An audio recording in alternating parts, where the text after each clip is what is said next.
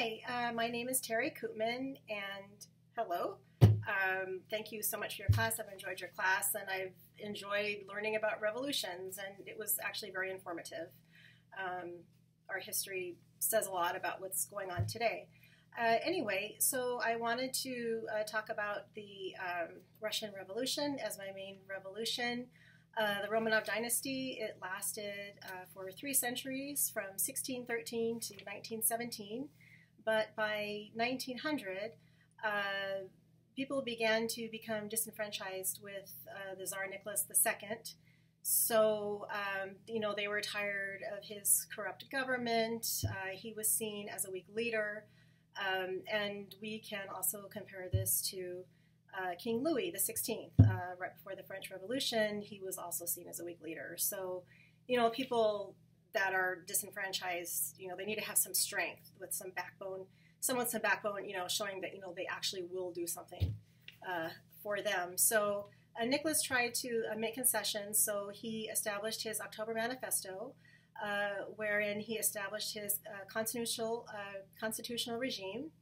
However, it actually worked against him because it gave unexpected power to the people, to the nobles, and to the elites.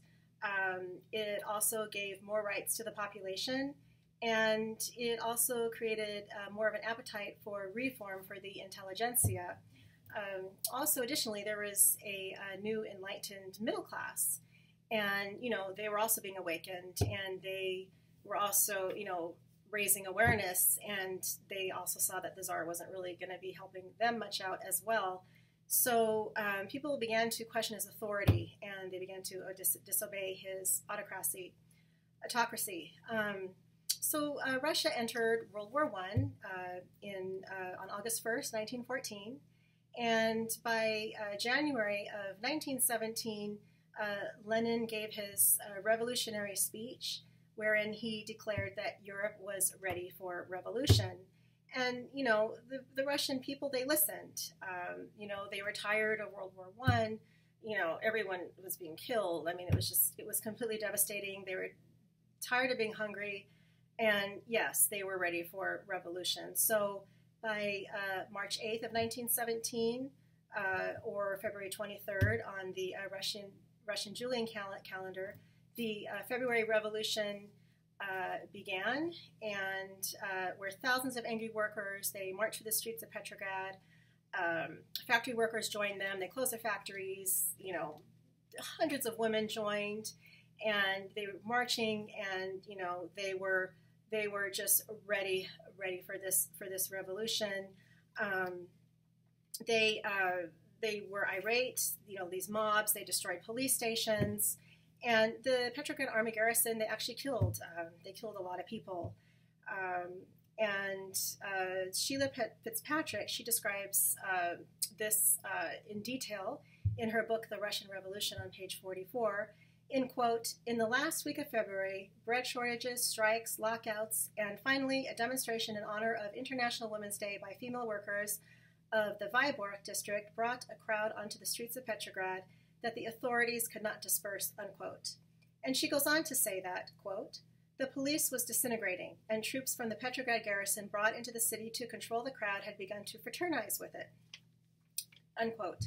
And quote, "By the evening of 28th February, Petrograd's military commander had to report that the revolutionary crowd had taken over all railway stations, all artillery supplies, and, as far as he knew, the whole city. Very few reliable troops remained at his disposal, and even his telephones were no longer working," unquote. So as regiments from the Petrograd garrison, they began to defect to the other side, to the side of the people. And even the Cossacks, they just, after time, they just stood back, and they weren't even defending the monarchy. And the soldiers, they began to form committees for the Petrograd Soviet on March 11th. And actually, Tsar Nicholas, he dissolved the Duma and Russia's legislative body, and on March 15th, Nicholas abdicated his throne, and there wasn't even a shot fired. So when Nicholas abdicated his throne, he just kind of just went with the flow, and he just left. There was not a shot fired. And so the Duma, they formed a provisional government, while the Petrograd Soviet issued orders to obey only them. And on April 1917, Lenin, he issued his April thesis, wherein, upon his return from exile in Switzerland via Germany, he issued the 10 directives to his fellow Bolsheviks calling for the Soviets to take power, and where he issued his famous call for peace, land, and bread, which became a big influence for the future October Revolution. However, in the forests of Ekaterinburg, Nicholas and his wife and their 5 children and their 4 servants, they were being held hostage by the Bolsheviks. And on the night of July 16th, 1917, they were all herded downstairs into this really small basement, and they were shot to death, and the ones that were still semi-alive were actually hacked to death. So, you know, the Bolsheviks, they completely eliminated the monarchy, and therefore their competition was gone.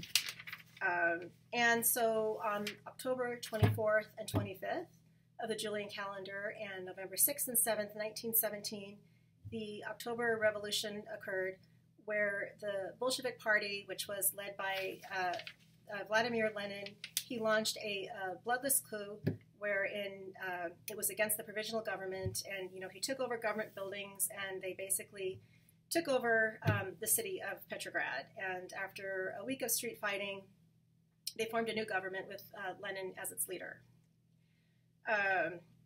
However, a few months later, in the beginning of 1918, the Civil War began, and it lasted for 3 years. It was fought on many fronts, and both the Red Army and the White Army, they both engaged in extreme terror. You know, as they went through their towns, people were terrorized, and, you know, they were both guilty of this.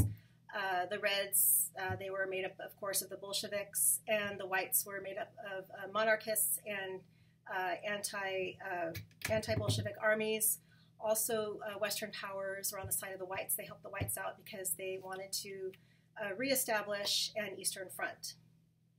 While the Civil War devastated the economy and economic and political collapse helped the Bolsheviks rise to power, the Civil War also helped the party to make quick, clear, and effective decisions, which also helped the Bolsheviks gain their influence. So, you know, the Bolsheviks were, because of the Civil War, they were just, all of a sudden, you know, they were the leaders, and, you know, they were the ones that people looked to, and, you know, it enabled them to show that, you know, they were quick, and, you know, their decisions were just, you know, they were very firm, and so they really, really gained power and influence over the people, but they also became more centralized, and any opposition to them all of a sudden became their enemies, which prompted Lenin to make his famous statement, whoever, quote, whoever is not for us is against us, unquote, and we all know who said that as well, you know, our famous President Bush. Soon Lenin's ideology of a highly efficient and productive economy achieved through discipline, regulation, and militarization revealed that there was no concern for the welfare of the workers.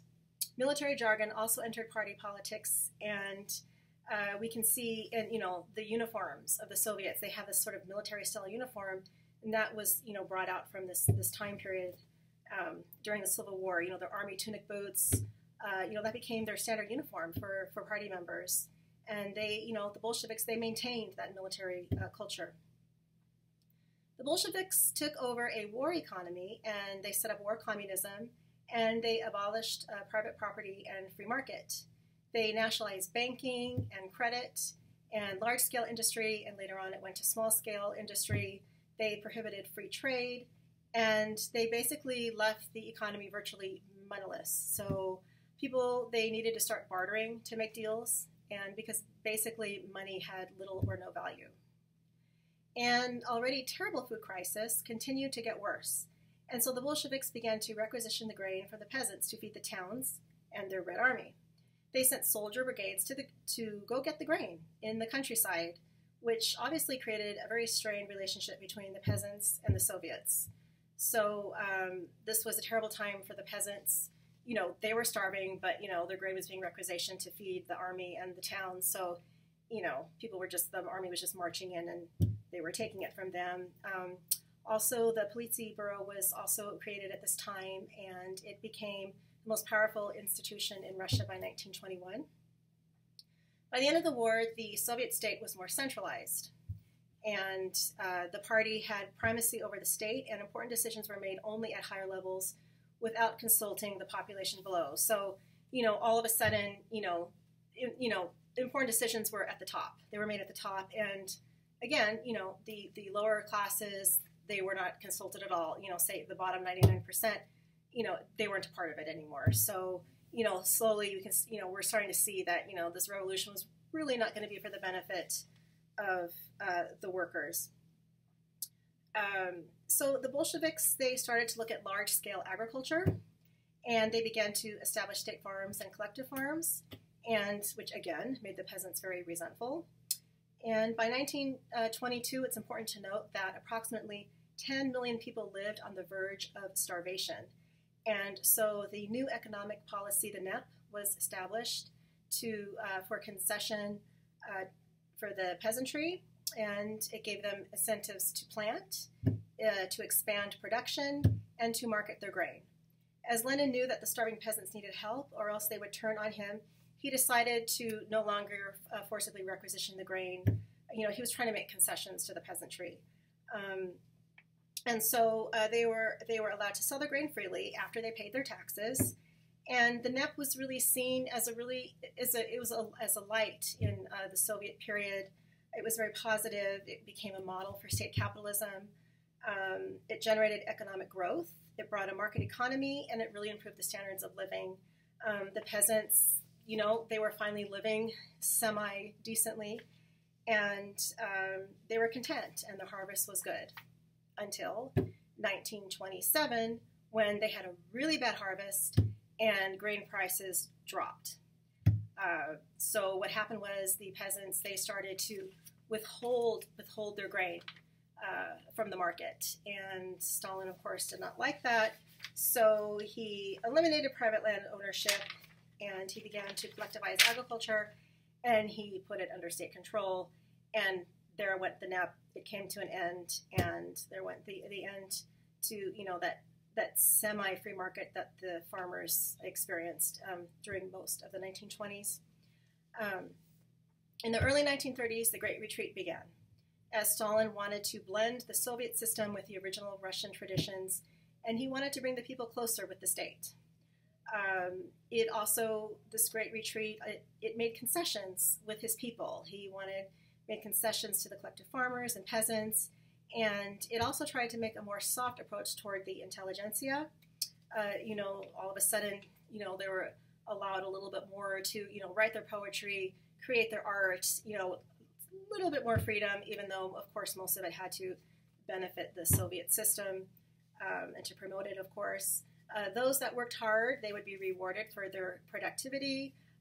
People were given more skills. They had little competitions in their factories where, winners would be rewarded. People were given more incentives, give them a little bit more of a will to, should you say, live, to, actually do better. The old intelligentsia, the communist officials, and the professionals, they also became the new elite. And also this new middle class, they enjoyed these cultural pursuits. They enjoyed ballet, they enjoyed art, they enjoyed poetry. And, a little bit of the old Russian culture tradition was in society. And that was very, very, it was good for Soviet morale. And the Soviet art, it needed to have socialist values because the masses, the vast majority of the people were illiterate. So symbolism was extremely important in the arts. As agriculture was now collectivized and the peasants were now working on state farms, the revolution from above began, and it saw Soviet control over the countryside. It saw extreme Soviet control over the countryside. The war on the peasants saw terrible brutalities from the state, including forced entry and confiscation of the little grain and livestock that they had. Family members, their kids were starving.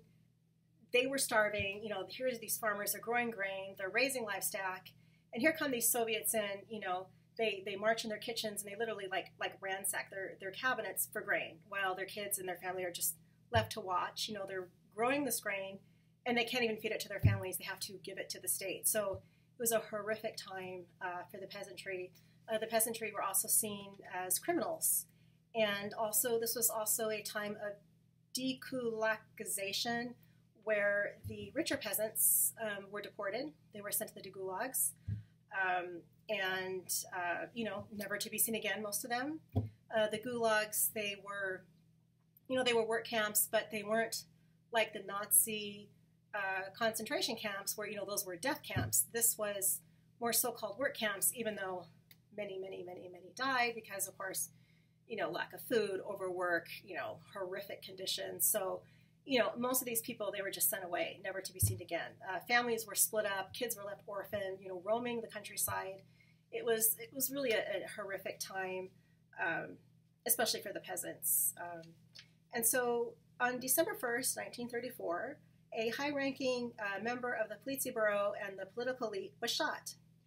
And Stalin, he became paranoid that this would happen to him as well.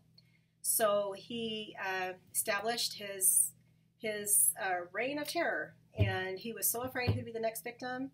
And, he didn't want to, obviously, be executed, and he became paranoid, and he thought everyone was an enemy from within, everyone was his enemy, and arrests began.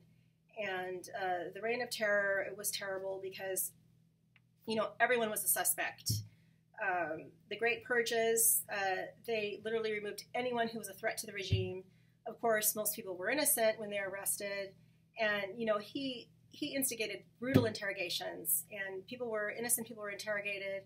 And if they found nothing to make them guilty, well, they would find something to make them guilty. So then they would torture them more until they brought out something that would make them guilty, even though they really weren't, of course. It was a horrific time. People were arrested. They were deported to the gulags. If you were a family member of someone who was arrested, you became a potential enemy as well, so you would become arrested too. I mean, if you had any acquaintance with them, a family member, you were also a suspect. So the people lived in fear daily of a knock on their door in the middle of the night. I once read an autobiography. It was of this young girl, and her father always had by the front door this little like kind of overnight bag with little emergency supplies in case he would be arrested in the middle of the night. He would grab that bag, and he'd have these little precious supplies with him while he was having his experience in the gulag. So they were constantly on edge, these people, and neighbor could denounce neighbor. And the Great Purges, they also arrested the intelligentsia, and also anyone who had relatives that had a foreign connection. If you had any kind of foreign connection outside of the country or a relative, you were a suspect. So then you would also be arrested. And, so many people went on the blacklist. It was terrible.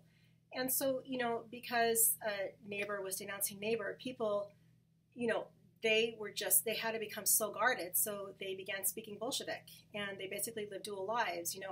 Inside their house, they could be themselves, but as soon as they left the outside, they had to speak Bolshevik, which means that they would need to represent Soviet culture perfectly as, put a mask on their face and just be the perfect Soviet communist so that they would not be under suspect of, a friend who could turn them in or anyone.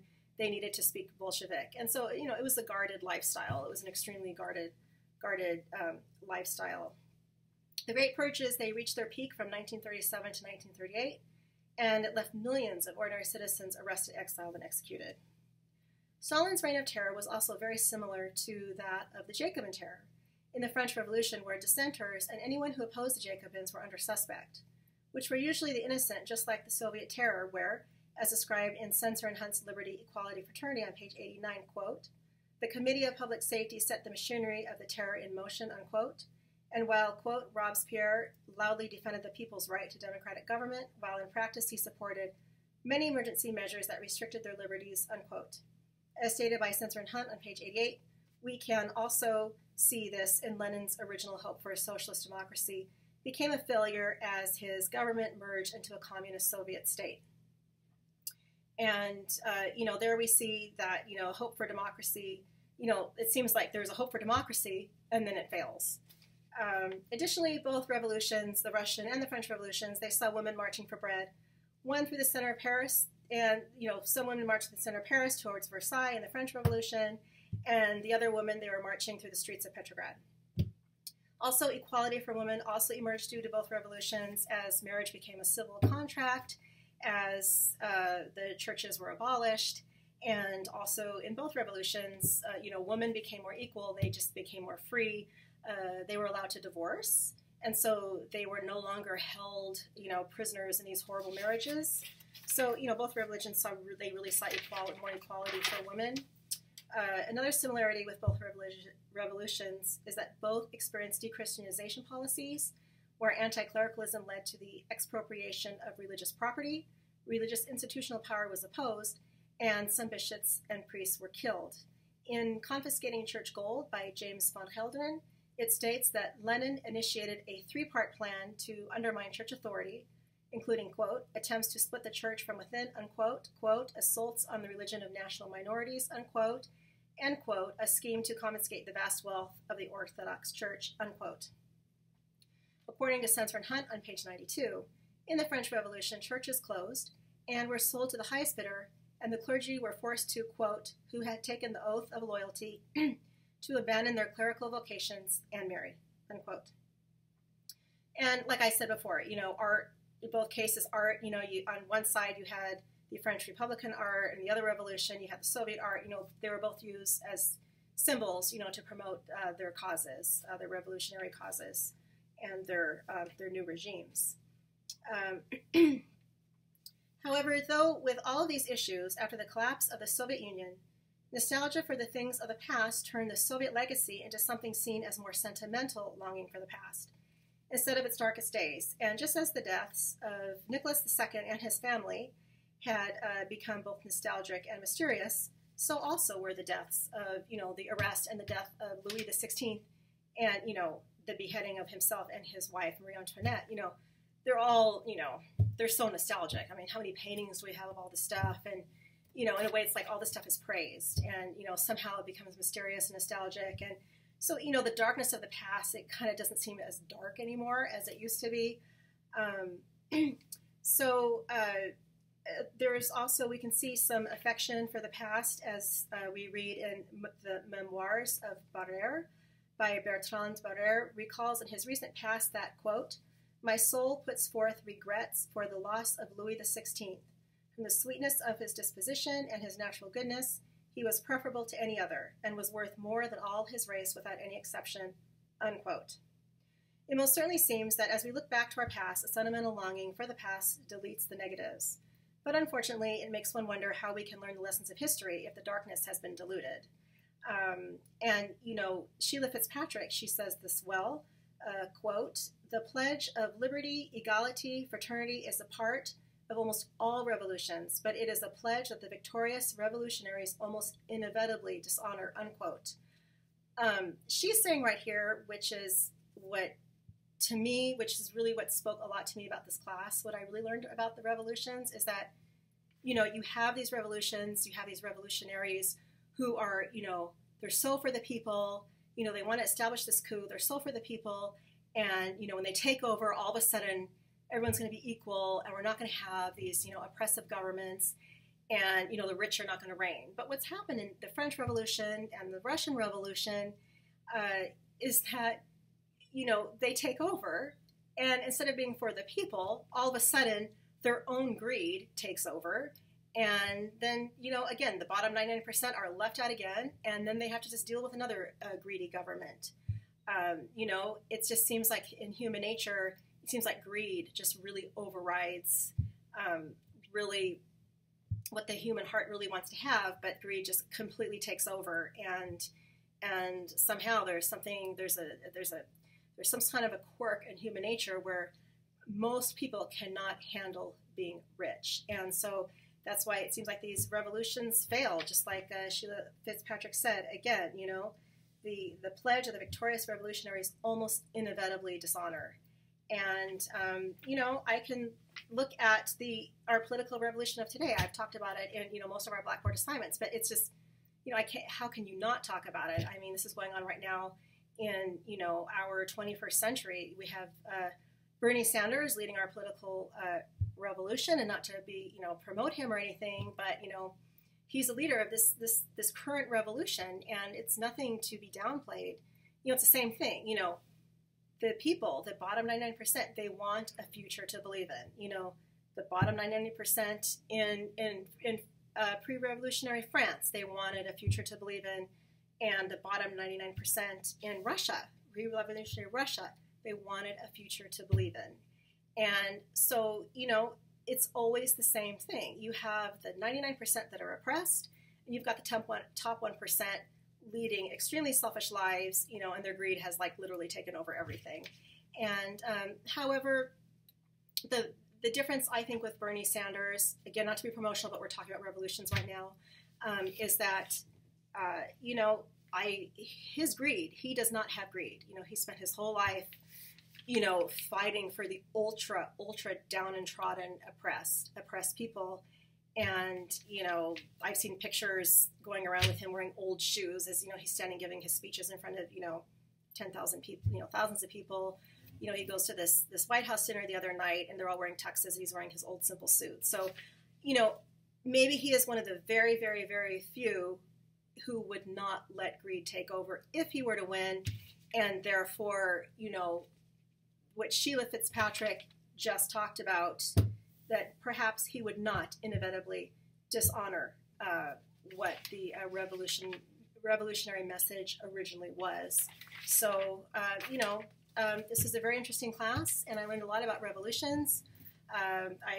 It's quite a thing, and it's going on today, and hopefully that maybe the revolution that is happening today could actually finally lift up the bottom 99% so they can actually have a future to believe in. And thank you for your class. I really enjoyed it, and I enjoyed the subject. I'm actually signed up for my final thesis class this fall. It's also regarding, I forgot the name of the class, but Russian, I think it's Russian revolutions too, or it's something like that, or it could be just the Russian history. But so this class will be very helpful for that. Thank you very much, and have a nice summer. Thank you again.